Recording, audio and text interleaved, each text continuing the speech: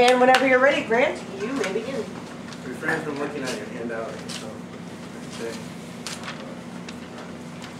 Raise your hand if you have ever not liked someone for their personality or how they treated you. Okay. Well, God tells us that we should love our enemies. And my main verse for today is, you've heard that Matthew 5:43, you have heard that it has been said, thou shalt love thy neighbor and hate thy enemy. And my cross-reference is our Judges 5:31. So let all thine enemies perish, O Lord, but let them that love him be as the sun when he goeth forth in his might, and the land have rest for the year. So that's trying to say that love your enemies because in the end it'll be worth it. And then in Luke 6:27, but I say unto you which hear, love our enemies, do good to them which hate you. And that one says to love them.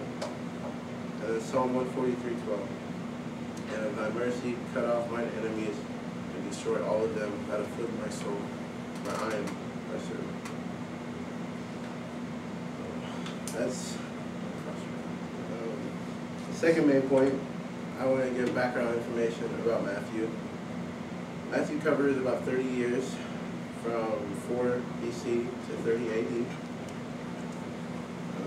He's one of the 12 apostles and the author of the first gospel.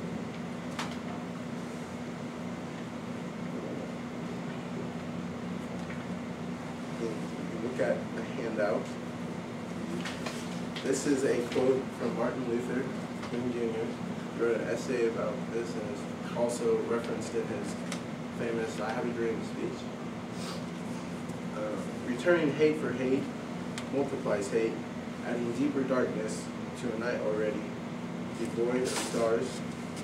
Darkness cannot drive out darkness, only light can do that. Hate cannot drive out hate, only love can do that. For believers, it's, and the Bible says God wants us to love our enemies because of everything we do. For non-believers, it's like, for self-discipline, it makes you a stronger person overall. If you can deny that enemies, then it'll be better. And just, so now that you know God loves you, and leaving knowing that God loves you, now you just have to know whether you truly love him. Thank you very much. Give a round of applause. Thank you for waiting. I appreciate it. All right, ladies and gentlemen, please fill out your comments for Grant.